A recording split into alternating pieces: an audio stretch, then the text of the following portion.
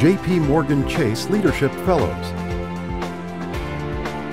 A long-haired woman using a smartphone, Sarah Harris, Fresno, California.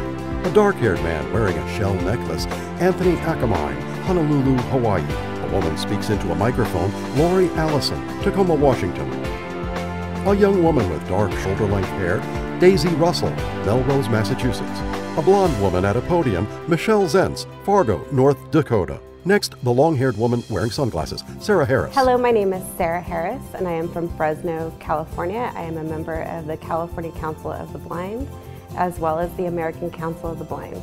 Sitting with others around a table. I am my chapter president in Fresno for California Council of the Blind, and I just recently became a board member. I was fortunate enough to win the JPMorgan Leadership Fellows Award. I was very surprised. I was encouraged by CCB's president, Judy Wilkinson, to apply.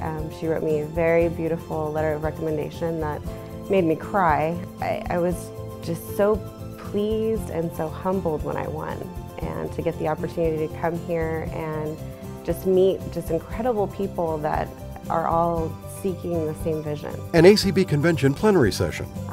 It's huge. It's absolutely huge. And to be in a room with so many like-minded people, and we all have something to give to each other and to learn from. The people who have been around for 40 some odd years, and those of us who are newer to the organization can really play off of each other, and I think make things happen over the years to come. The letters ACB in print and in Braille, American Council of the Blind, together for a bright future.